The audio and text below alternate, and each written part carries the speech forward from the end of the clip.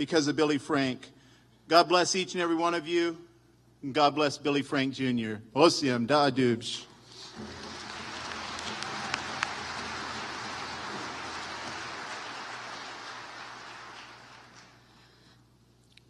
It's a great honor to introduce our next speaker, Senator Patty Murray, senior senator from Washington State.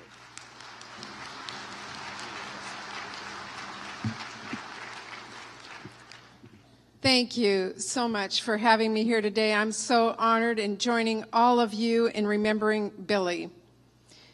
First, I want to say to Billy's sons how much we all loved your father and how inspirational it is to watch you carry on his legacy.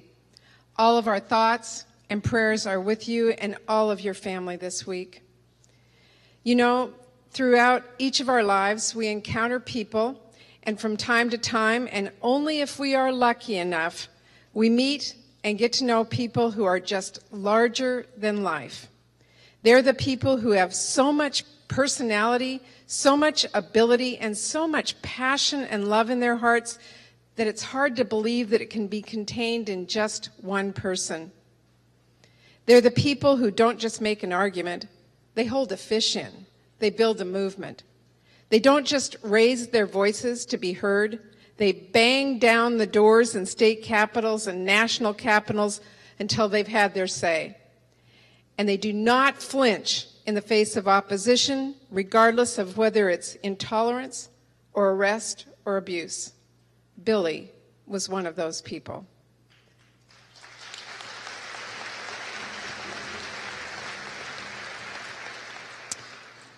All of you here know the battles he fought, the causes he championed, and the legacies he simply would not let fade away. And so we all grieve and try to think about how to move forward without this larger-than-life man. And I know that while we've lost Billy, so much of his life's work truly remains with all of us. And maybe more than anything else, that is what made Billy so special. All that he accomplished, all that he achieved, whether it was power and influence or court decisions and new laws, it was never about him. It was always about his community, his tribe, and protecting treaty rights for all Native Americans.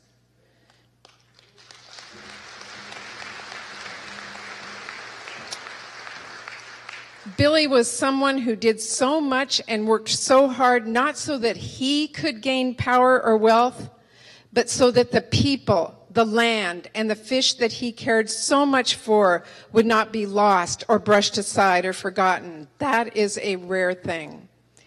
And because he was truly larger than life, it will now take all of us, everyone in this room and everyone Billy fought for, to carry on the work that he started. His life's work wasn't a job for one man or one woman, but somehow he pulled it off himself. So now we all need to fight for the tribes who call Washington State home.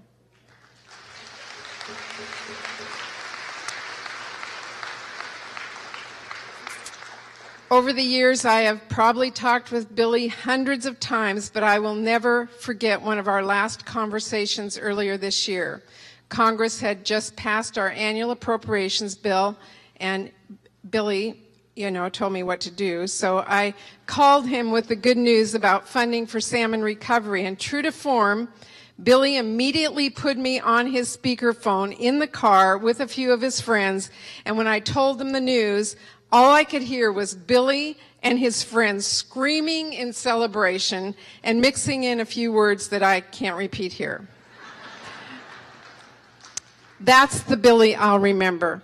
Full of fight, full of joy, and full of life. So I won't say it quite like he might have, but darn it, Billy, we're going to miss you.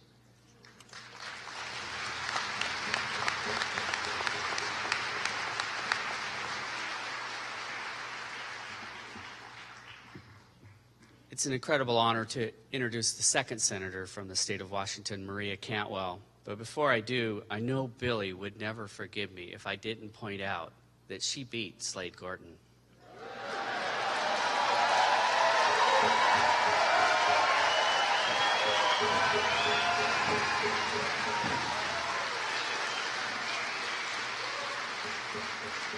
Sugar, Tanu, and Willie, thank you for sharing your father with us. You were his source of courage and strength, and so our deepest sympathies go to you. To all of Indian country, my deepest sympathies. I know Billy is here in spirit, and if he were to talk, his spirit were to talk, he'd say, "Dag nabbit, are we really going to have all those speakers?" And I would say to him, yes, Billy, it takes more than 20 people to speak about and eulogize the courage that it took to stand up for the basic rights that were guaranteed by our government and Constitution, but yet were neglected by a society in prejudice, and you fought to restore them. Yes, it takes 1,000 people.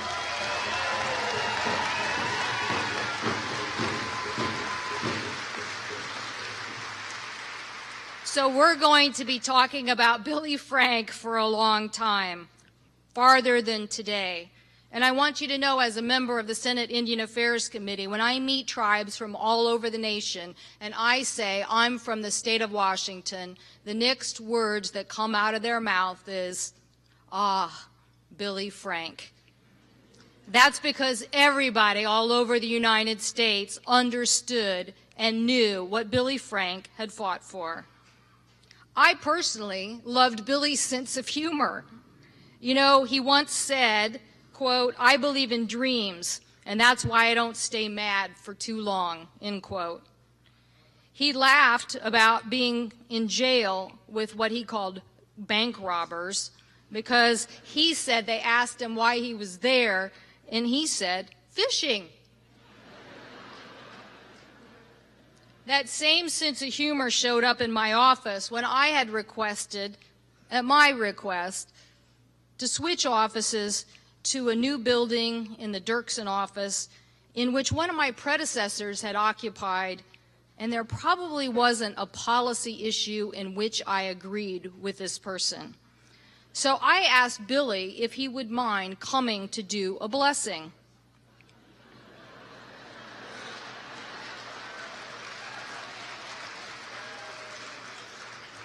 Billy obliged, but I had no idea when he arrived that doing a blessing, particularly in a post-9/11 world where every package and envelope was suspicious, would require walking through the office with burning sage and doing various chants. When I told Billy I was worried that maybe security might come upstairs and we might have a problem, he said, "You mean what? Get arrested?" He said, "Getting arrested, that's something I know how to do well." And that was Billy. I often wondered, how did this young boy from a small house on the Nisqually get so much courage and turn into such a Pacific Northwest hero? You heard a lot about it today, obviously, from his father. And in a book that was written about Billy's life, it said about Willie Frank Sr. that he recalled a warden telling him, "Your treaty rights aren't worth the paper it's printed on." But Billy, facing all of that, forged a resiliency to fight and to stand up and to keep the fishing claims that were promised in the Medicine Creek Treaty. So while he might have been arrested at the age of 14, I guarantee you, maybe that's where he learned all those swear words, because he was going to persist. And so he is a legend that has walked among us.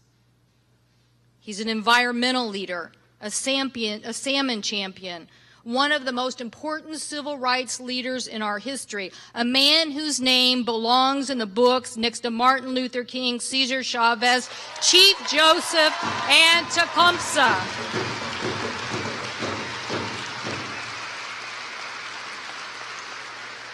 But it's beyond Bolt, because Billy challenged and championed many things. He made sure that the environmental restoration of Puget Sound, including the Nisqually Delta restoration. He made sure that the system reconnected the floodplains of Puget Sound, increasing the potential for marshlands in Puget Sound by 50%.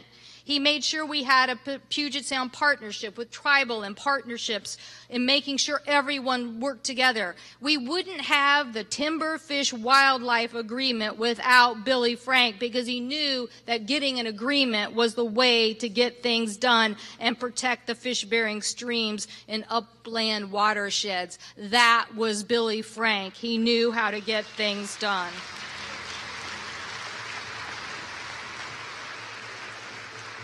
Robert Kennedy spoke of courage, and he said, quote, "Few will have the greatness to bend history itself, but each of us can work to change a small portion of events. It is from these numberless diverse acts of courage and beliefs that human history is shaped.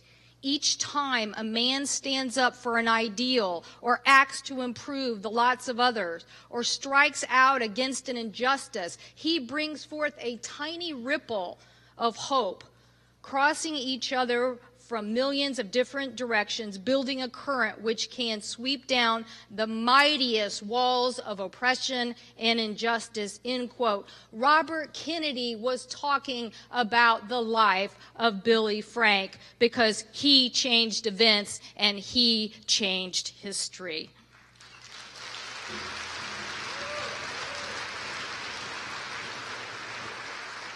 So, Billy, today we remember you, and we remember the fight, and future generations will strive to carry on your work.